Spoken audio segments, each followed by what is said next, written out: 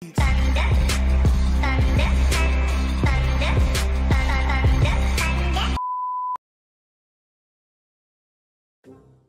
guys, so kami po ay nagbabalik.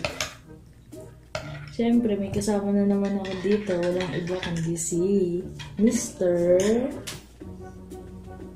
Nahihirapan ang pusong pinipilit ay ikaw. Breniel. Nagtatanong kayo kung saan kami ngayon. Nandito kami ngayon sa Tagaytay. Sino nagtatanong? Yung nagtatanong lang kayo. Sa may SMDC para mag-unwind. Meron po kami ngayong challenge. Habang nagkakape, kailangan namin mag-English. English only challenge. Gulo! Start? I have nothing to say. Oh, wow! I'm probably You're like a Chinese. I know Chinese before. But now I'm in napkin. Start na tayo. What do you want to talk about? Any topic you want to talk about?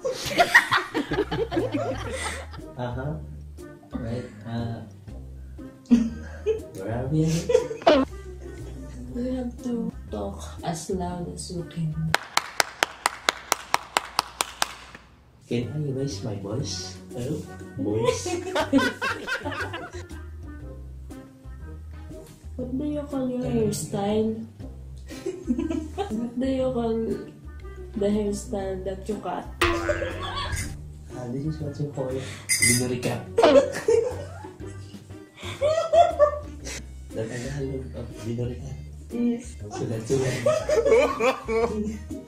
That's a Bisaya word about me. I don't talk too much about myself. They ask you how you are, and you just have to say that you're fine when you're not really fine, but you just can't get into it because they would never understand.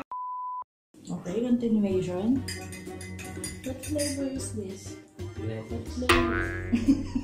Red. What flavor of grape taste is this?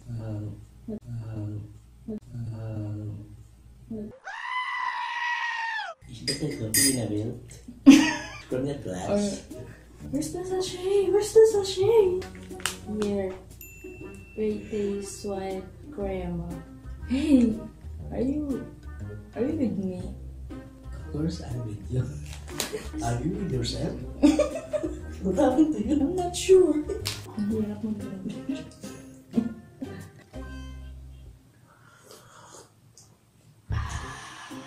I'm thinking if I'm going to grow my hair again. What do you think? Or this is much better? Short hair are much better now. No? What? Do you think so? Yeah. How come? I don't care. Me, I will grow my hair. Like when it becomes, I want my hair become. I want this one. I want to grow my hair like as a teenager. And it's grow like a teenager. You want to grow your hair like a teenager? Yes. Because we only live once. I want to feel that. Oh my God. It's very hard. Yeah. That's a very hard decision. Oh my God.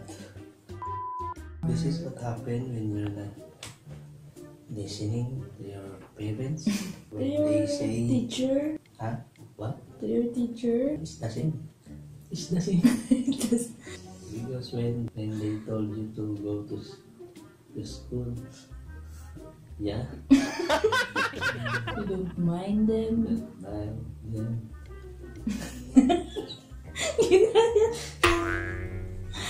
Kinaya. You always cut in classes. Yeah, that's right. Yeah, that's right. You always follow your Your heart. You always follow your lust. follow your lust. Hey, Oh, yeah. what else? This is what you call demon your style.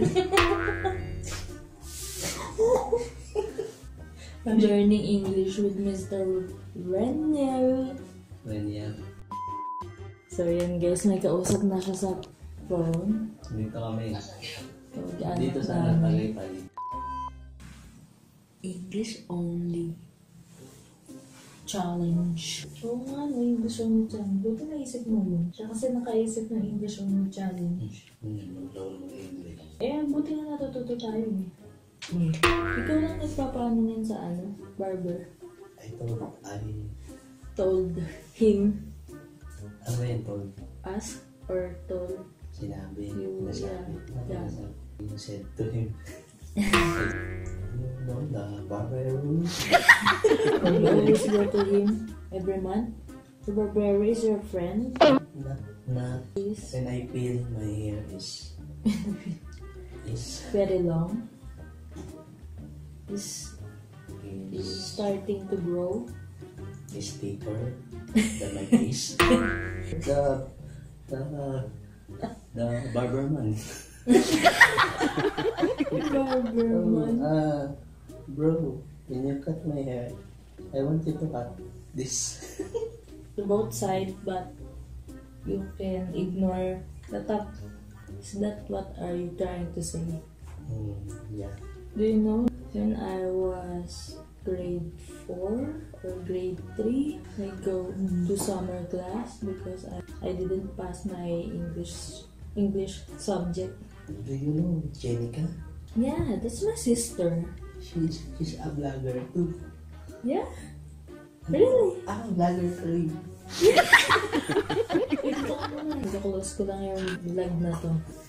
So guys, close ko na tong vlog na to. Wait, dapat pala English. So guys, I will close my vlog here. Please like, comment, and subscribe. And I will see you guys on my next video. Bye bye!